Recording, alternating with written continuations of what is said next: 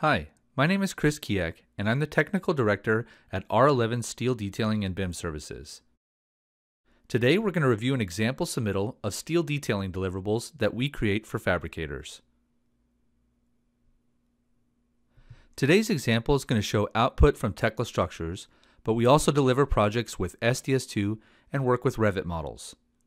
We coordinate with our sister company Rexcon Design to do connection, stair, and erection design on projects. We use both SDS2 and Descon Plus to assist us in the connection design process and are licensed in most of the United States and Canada. Here at ARE11, we provide our detailing through a three-step process.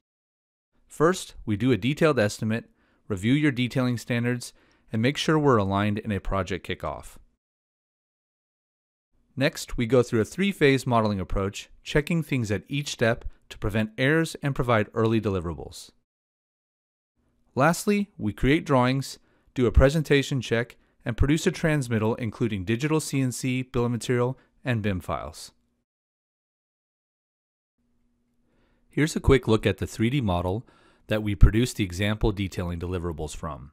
You can see here that there's a variety of different types of connections, including clip angle, shear tab, and bracing connections.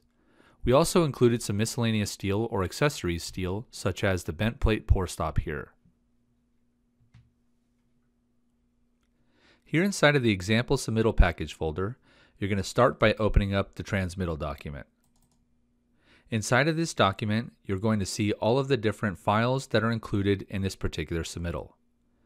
This includes, in this case, erection drawings, assembly drawings, single part drawings or submaterial drawings, 2 3D models including a 3D DWG as well as an IFC file format which could be exported for coordination and clash checking, as well as bill of material files here including text reports for bolts, for material lists, point-to-point bolt lists, as well as a KISS file that can be imported into programs like FabTrol as well as FabSuite.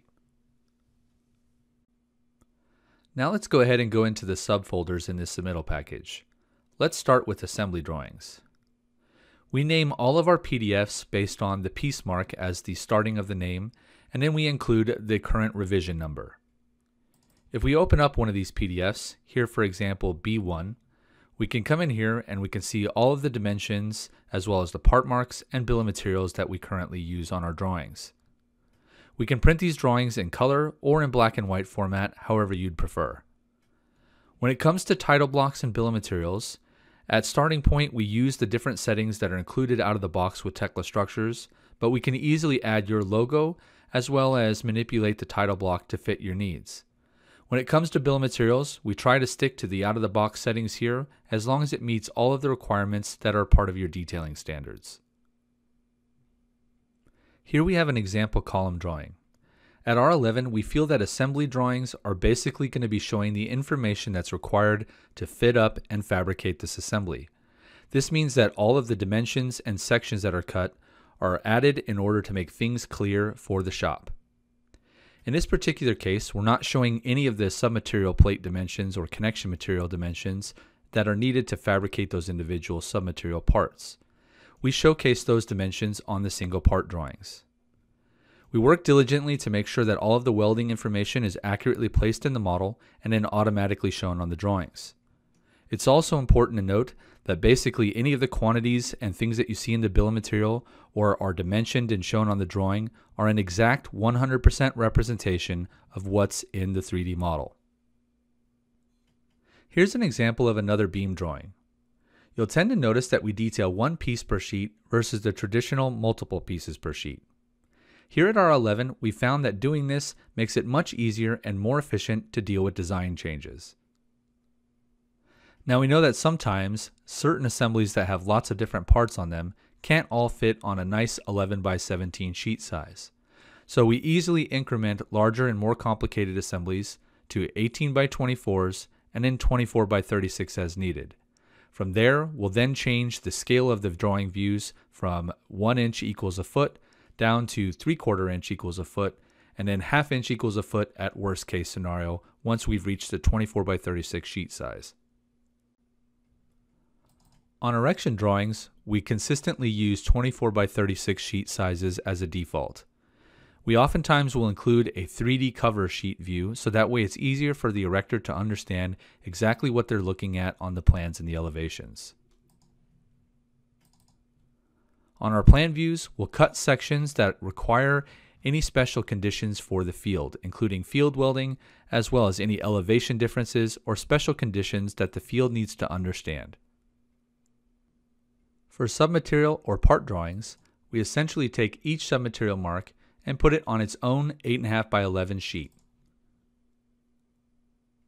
Here we can see for this angle submaterial drawing that we have all of the dimensions as well as the slot information here to fabricate this individual part.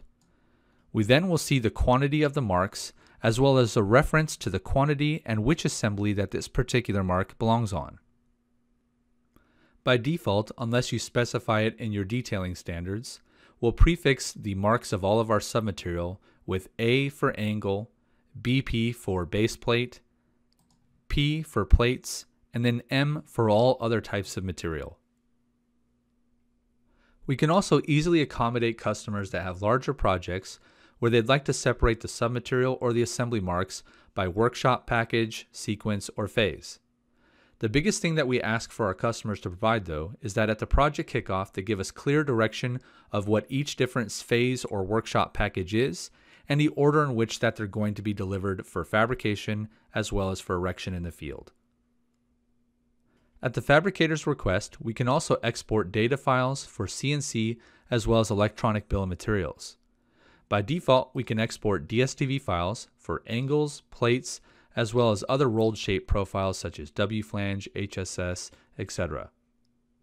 Now what we do here is you'll see that there is a file, a PDF that you can open, which shows the default settings that we have currently set up in the model.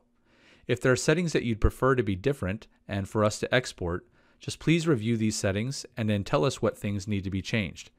By default in this example, we can see here that I've actually got some pop marks as well as some of the hard stamp information that can be set up here upon export. Now we don't open up and check each individual CNC file, but what we are willing to do is again work with the fabricator and their production control department to go through each of the different settings that we can control and adjust in order to give a fabricator the most optimal and most accurate CNC files that we can provide. For plates, not only can we provide the DSTV files, but we can also export DXF files if that's what you need for your nesting software.